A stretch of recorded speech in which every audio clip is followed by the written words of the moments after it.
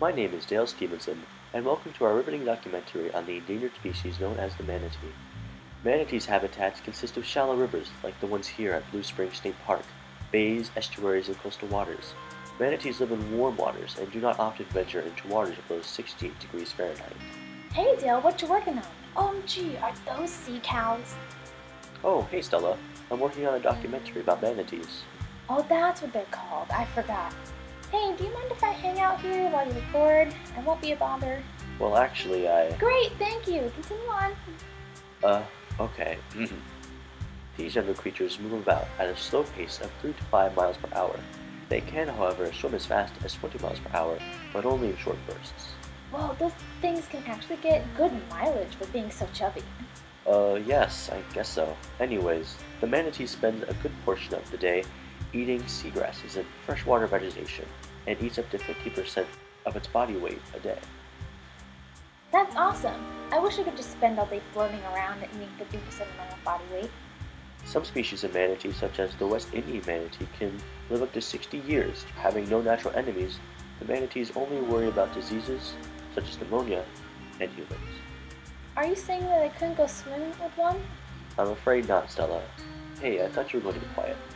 Well, that's a major bummer. Better take that off my bucket list. Oh yeah, sorry. Being that manatees are mammals, they must come to the surface to breathe. Manatees only need to go to the surface every 3 to 5 minutes. However, manatees have been known to hold their breath up to 20 minutes when resting, and if they are particularly active, they must surface every 30 seconds. I'm sorry, but I have to say that's an amazing superpower. Imagine all the cool things you could do underwater if you didn't have to breathe. I could dress like a mermaid and mess with people. Oh boy, that would be fun. Well, actually, a long time ago, people used to mistake manatees for mermaids. Really? Huh, the more you know. Okay, sorry, go back to your boring commentary. Actually, Stella, I think you and the viewers would find this interesting. The manatee is a somewhat social animal. They are known to play with each other by body surfing or playing follow the leader. These interactions are on the rare side. A more common social interaction of the manatee is between the mother and her calf. The pair is together for 18 months after the calf's birth, and the two touch frequently. The exact purpose of the touching is not known, but it seems to be linked with the calf's development of social behavior. Whoa, really? I didn't know that manatees like to have fun. That's so cool.